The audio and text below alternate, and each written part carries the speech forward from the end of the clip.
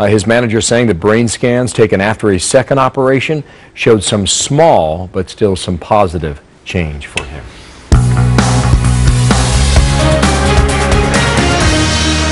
Terry Schiavo's family is now joining the family of 13-year-old Jahai McMath in their battle to keep the girl on a ventilator. They're fighting to move Jahai, who has been declared brain dead, to a treatment facility where they are still hoping for a recovery. Terry Schiavo, you may recall, was the subject of a 7-year legal battle among her husband, lawmakers, and her parents over the removal of her feeding tube. Doctors said Schiavo was in a persistent vegetative state. Well, joining us now to weigh in on the latest on this, Dan Schorr, former prosecutor, and Dwayne Cates, a criminal defense attorney. Thank you so much for joining us. Morning. Under federal guidelines, whole brain death is considered death even if other parts of your body are still functioning. Jahai is on a ventilator. 6 doctors have declared her dead. A judge declared her dead. The hospital consistently refers to her as the deceased body. Dan, is the key question here the legal definition of death? That's part of it, but there's 2 separate issues here. No one is denying the family's right to keep her on life support if they want to do so. However, they have to find a facility that's willing to do it. What the court did say is that this particular hospital, Children's Hospital in Oakland, isn't obligated to keep her on life support. So the family needs to find another facility. They're trying to, and the hospital is saying that there is no other facility that will take her. Yeah, and there's a back and forth going on with that, and we'll get more into that in a moment. But Dwayne, the Schiavo family, as we said, now involved. Terry Schiavo died back in 2005. She was on a feeding tube for many years. Her organization, Terry Schiavo's organization, says hospital corporations have a vested financial interest in discontinuing life. Do you agree with that, and do you believe this case is similar to Terry Schiavo's?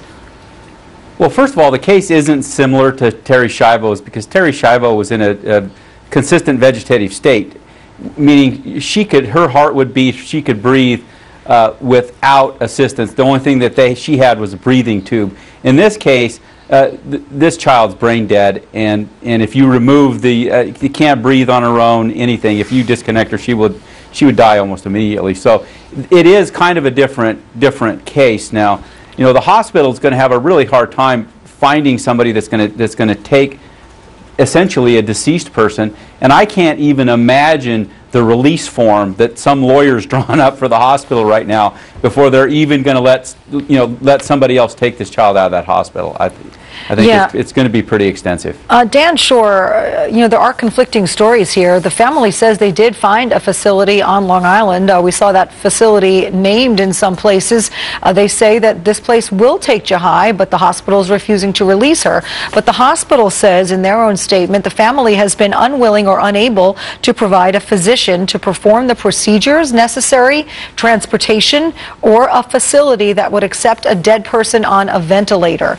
So how difficult would it be to sort out at least which story is true here? There's been a lot of inconsistent information. Last week, the family said they had a facility in the Bay Area in California that would take Jahai, and now they're saying that one in New York would take her.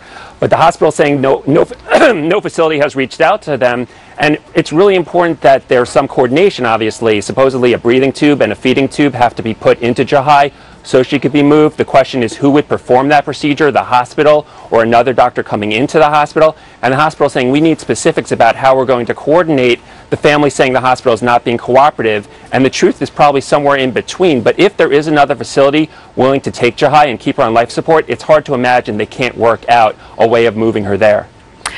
So, Dwayne, back to the hospital that has her now. They did not want to keep her on a feeding tube. They're keeping her on the ventilator, but her family says, well, it doesn't matter because she's being starved to death. What are the legal rights in terms of a feeding tube?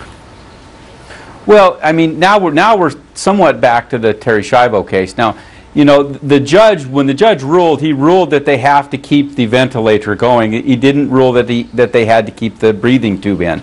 And so at this point, it's simply the hospital simply following the court's order in this case. And I would assume that if they can't get her moved right away, that they're going to try to change those orders. So, Dan, the court's order was that they don't have to keep her on a feeding tube. They didn't say that they can't. What recourse does the family have since they still want her on the feeding tube? Well, they would have to appeal that to another court. And the order was similar to the life support order, where they said the hospital is not under any obligation to keep life support past January 7th. They didn't say the hospital couldn't, and the same thing with the feeding tube, but the hospital is saying that this is, in their view, a dead person, and they're not going to provide a feeding tube or life support beyond the date that they have to, according to court order. So the family would have to appeal, or they'd have to get another facility that can take Shahai before the need for a feeding tube becomes so imminent that she dies. Right. Dwayne, very briefly, last question. What are the implications here for people who are filling out a living will? Well, a living will could solve this. If she had a living will that said basically that if I end up in a state like this, I don't want my life prolonged, or I do want my life prolonged, that could help a great deal. And most people, by the time they hit the hospital, don't have a living will, especially somebody as young as this. Yeah. And so it can solve a lot of problems. Yeah. All right. Dwayne Cates and Dan Schorr, thank you both so much for joining us. Thank you. Right about 12 minutes before the hour. Jenna Lee's coming up in a matter of moments. Happening now. Is this your first show of 2014? It is, Bill. Make it special. How is it going so far? Outstanding. Okay, good. 10